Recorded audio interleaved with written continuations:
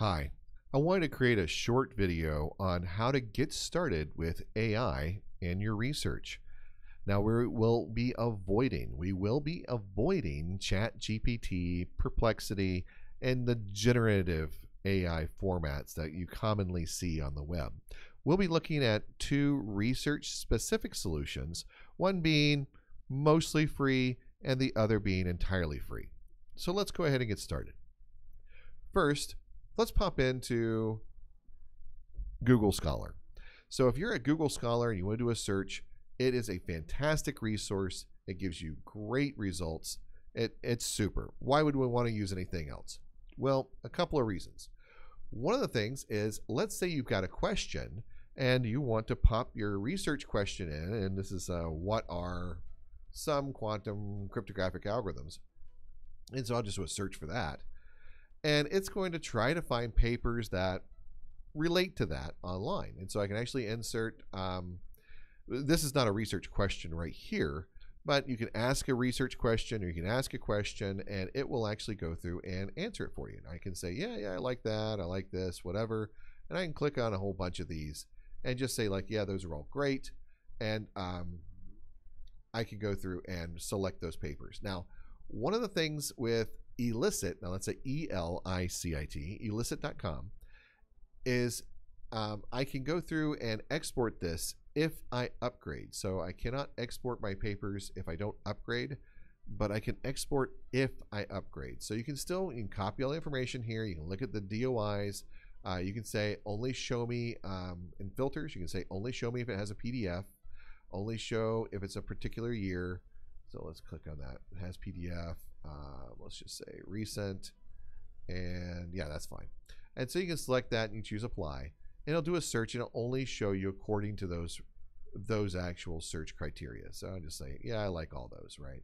So you like all those papers, then fantastic. Whatever you want to do with it, we can go through and look at next steps with this. So we can extract data. We can look at summarizing the abstracts. Now chatting with the papers. Is a upgraded feature, but what you can do with chatting the papers, I think you can do what? You can do 4 papers. You can do some papers. And that is, you can just ask questions and it will respond from the document itself, which is absolutely outstanding. So chatting with the papers is wonderful.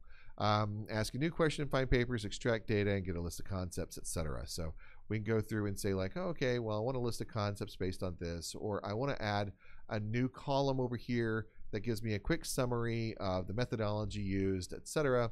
And it's going to try to break down the methodology used with each one of these papers. And it will say, what the methodology is, and you can look at that. And this is just a great time saver when you're looking at papers. So Elicit is mostly free. You do need to upgrade for a number of the features there, for instance, exporting, going through and chatting with more than 4 papers, etc. But it's a mostly free solution. Now, Research Rabbit is a free solution, entirely free solution. And what this does for you is, well, you got categories and collections. So I got my category here, uncategorized. And I'll go ahead and create a collection. And we'll just call this quantum. So I just call it quantum right there.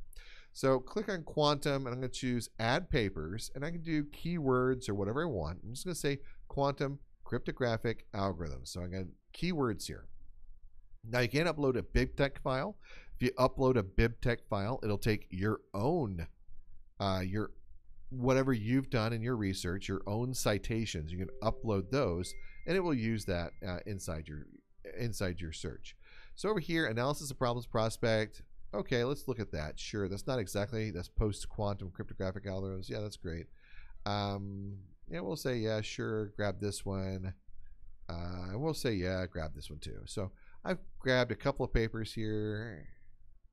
Okay, that one's actually pretty cool. So we'll grab that one as well. So we'll look at a couple of these. And now to get out of this, I can click the red X right here, or I can click off of the paper. And so, ta-da, they're done, right? We're out. And now what I've done is I've got a whole bunch of authors here on quantum cryptography. I can click on similar works, and it will break down similar works for me and show me what those works look like. So I can sit there and I can look at all the papers and how they all relate, or I can go through and look at these authors and it'll show me which authors are corresponding together. And that's if I want to get authors that I believe may have a similar viewpoint, I can go in and make sure that I stay in that, whatever the little click is that I want to stay within. Or I can say, you know what, I want to see authors that are outside of this, and I can go through a different click and I can look at the little social groups that are just, it's got link analysis over here, so you can look at the links and strong links and weak links, but you can see whatever click that you want to get into there. So it's an outstanding resource for getting started in your research, and really digging into your research as you move later in the research and you say, well, I want to go through this and dig into it some more. Now, there are a lot of features here we haven't talked about. One is suggested authors. They can say, like, why don't you check out these authors and look at what they're saying about things. Now, some of these I've already selected, but it could, you could select some other authors in there. I can say linked content.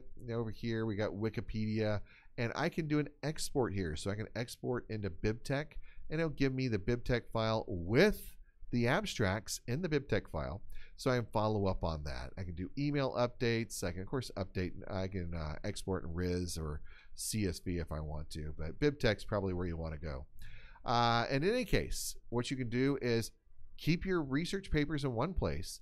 Go ahead and make notes on them. So you can make notes on this kind of things, like, what great paper. That's not a very helpful note, and I haven't read the paper either, so there you go.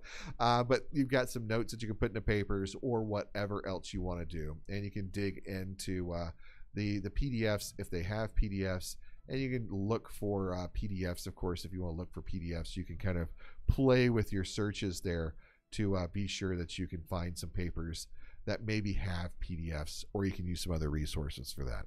I hope that this has been helpful. Sorry I went over a little bit, but hopefully it's been worth it, and I look forward to talking to you in the future.